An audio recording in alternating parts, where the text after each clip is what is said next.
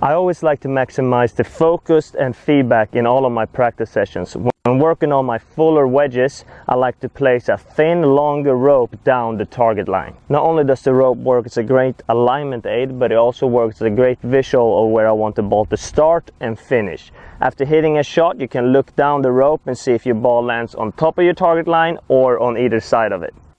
I'm going to demonstrate by trying to hit this shot down the rope and the target line, and in this case the rope is directly in line with the flag over there.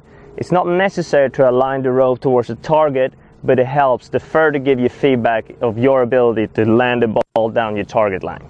So now I'm going to go ahead and hit it, and when I look up I'm going to imagine that rope continuing down the target line and see if I'm able to land it on top of the target line or either side of it.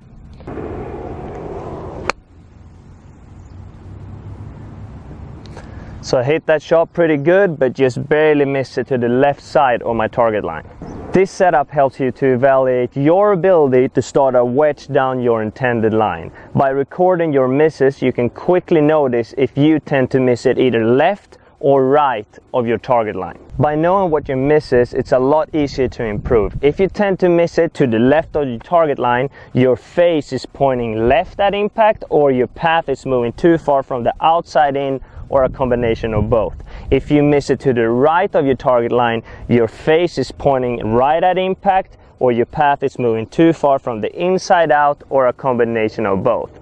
By knowing this, it's a lot easier to know what you have to do to improve.